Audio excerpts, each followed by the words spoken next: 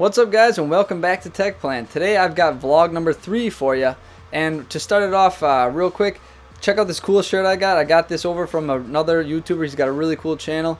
His name is John. He runs a channel called Growing Your Greens, and he's just got tons of super long videos, super educational videos, and just if you want to learn about gardening or watch anything interesting, he's got tons of content and he continuously produces tons.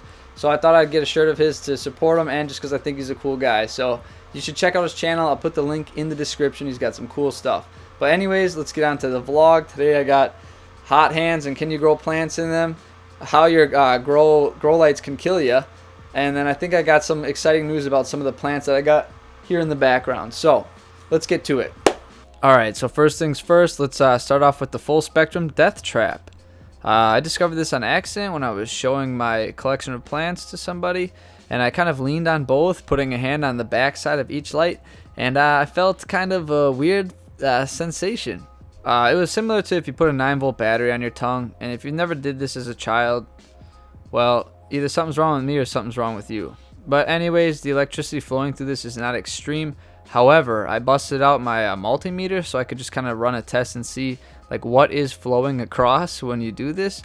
And when I hook it up, I realized that there's about 60 volts running through this thing, which is weird because it's about half the voltage of like our standard outlets here in the US. So I'm not sure why it's 60. Also, it's pretty safe because the amperage was next to nothing. Usually, folks, it's the amps that kill people and the volts are just kind of the painful part. I don't know about you guys, but I have been electrocuted really badly in my life many times, and nothing gives you the cold sweats like getting just a huge jolt. So I don't know why these are doing this, but anyways, it's something to be aware of. Next up on the list for today's vlog is HotHands. Now, I got kind of sick and I was having like really bad earaches and my throat was like swollen. So I was using these HotHands in order to kind of like heat up my body and like help. But as I was shaking them about, I got kind of curious what was inside. So I decided let's chop them open, and it kind of looks like dirt. So I thought, hey, what a better experiment than to try and grow some seeds in whatever the heck this stuff is. So I just proceeded to cut all of them open and empty them into a container. And then I chose kind of a pot that I think was going to hold some water, and I'm going to try and use radish seeds for this experiment just because they sprout so darn quick and they grow very quick. So I figured it'd be like the perfect plant for experimenting with. Alright, quiz time. Do you think these sprouted or do you think they didn't sprout? It indeed did not sprout. I guess I should have just assumed that whatever's in there is pretty toxic, but I try the stupid things on this channel so you don't have to. Just a little side mini topic, some exciting news. I finally have my GrowBox up and running at night, and I am actually able to sleep with it. Believe it or not, the box kind of prevents the light from leaking and the fans are not too loud, and I'm able to sleep. So that's cool. I can run this at night and take advantage of the cooler nighttime air and the cheaper electricity. The only weird thing I noticed is I'm having horrible nightmares. So I don't know if it's like related or if it's because I started a new job recently. But either way, I will keep monitoring that progress. And lastly, probably the most exciting thing, which also happens to be happening inside that box, is my tomatoes are actually flowering. Now this is super exciting for me because I've never grown any vegetables in this room that actually like fruited. I've grown radishes, which are kind of like more of a root based plant, and I've grown plenty of leafy greens, but never grown anything that fruits. So this is my first opportunity and chance to see if I can get these things to bloom, pollinate, and grow actual tomatoes indoors. So I'm super excited.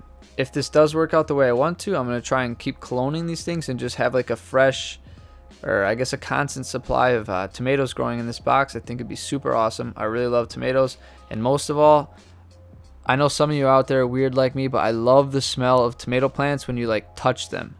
That's like one of my favorite parts about eating tomato plants right off the vine, is you also get tomato plant smell, and ooh, it's excellent. Let me tell you, you should try it if you've never done it before, because the smell plus the tomato is just perfection. But anyways, yeah, I'm excited for these, and I hope that they successfully start creating tomatoes. Alright guys, well I hope you enjoyed that vlog. I'm super excited about the flowers. This will be the first like fruiting plant that I've grown in this room that might actually make something. Otherwise, everything's been leafy greens. As you can see, this stuff here doing really well. But the tomato plants I'm most excited for. I really want to get some nice tomatoes in there. I think it'd be so cool. And they're also starting to grow suckers, which I can't believe, to start cloning and just keep the tomato supply going. So I hope you guys like these new vlog style videos.